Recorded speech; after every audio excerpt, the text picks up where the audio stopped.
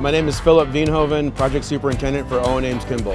Biggest thing with the airport work is coordination, communication, and security. There's tenants, there's airlines, there's maintenance, and everybody needs to know what's going on at all times at the airport. It's a 24-hour facility. We are able to expand 1,300 lineal feet of ductile pipe that supplies the airport with cooling, so that gives them much more flexibility for future expansion. With OAK and our history of providing a quality product, we are anticipating the next year, 2020, another 4 to 6 jobs ongoing as it comes up.